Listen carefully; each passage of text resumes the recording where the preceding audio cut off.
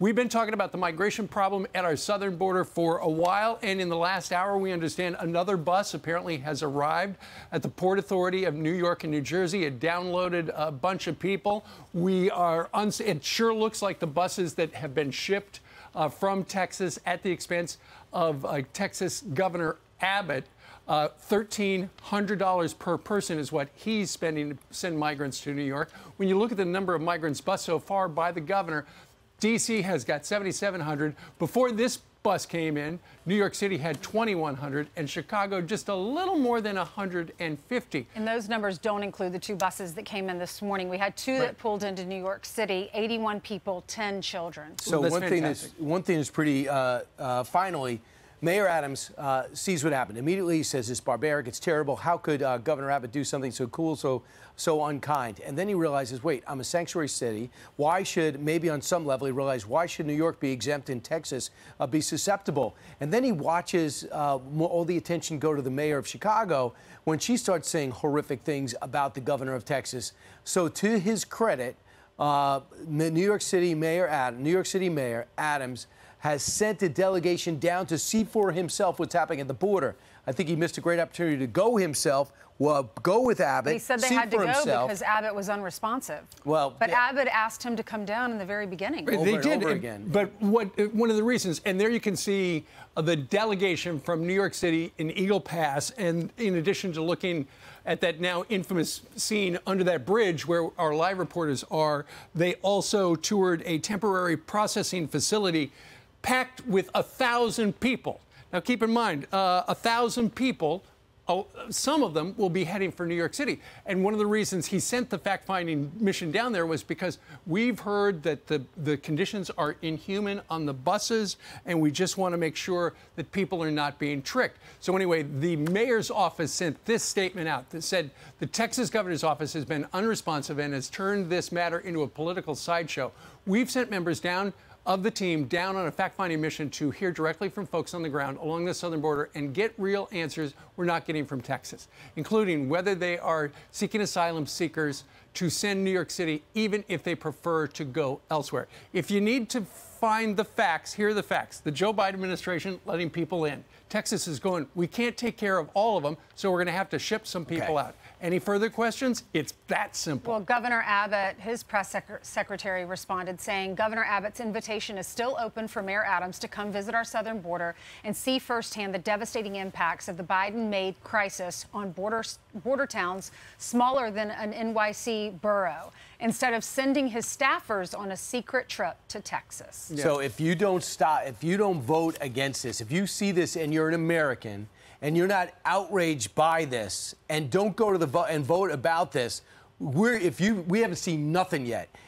They're going to come from everywhere around the world, because this is the one opportunity where the president has totally dropped the ball and letting everybody in, including drug offenders, sex offenders. We know about the illegal drugs pouring across the border. If there isn't a staunch rebuke at the box office, at the ballot box in November, we are doomed for the next 2 years. Karine Jean-Pierre says no one is walking across the border. Remember that? Also, that prompted Ted Cruz to act. Let's listen. But it's not like somebody walks over and that's not how. Exactly what's happening. It is not that simple. It's not just that people are walking across the border. Senator Ted Cruz has publicly suggested that you come down to see that for yourself. Senator Ted Cruz of Texas. He's suggested that you come down and see for yourself whether migrants are actually crossing the border by foot.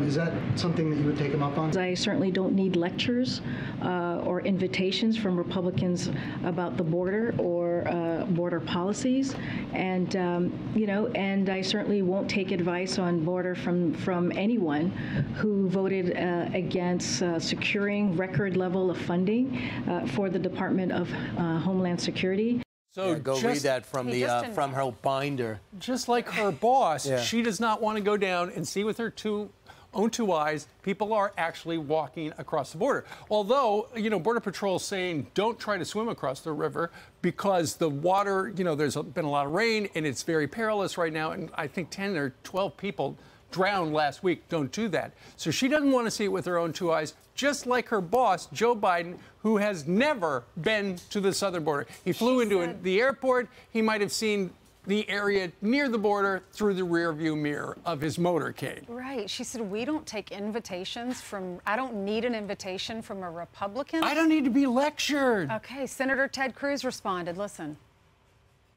I'll tell you what, I'm going to give a challenge to Karine Jean-Pierre right now. Come to this border, spend 60 minutes, 1 hour, with me and the Border Patrol Union. We will encounter dozens, if not hundreds, of illegal immigrants coming across. And if we don't, let's bring the entire White House press corps, and one of two things will happen. If we don't encounter anyone, I'll stand up and say I was wrong. But when we encounter hundreds of people crossing, do you have the courage and integrity to stand in front of the press corps you're lying to and say, I lied to you? That's what an honest White House press secretary would say.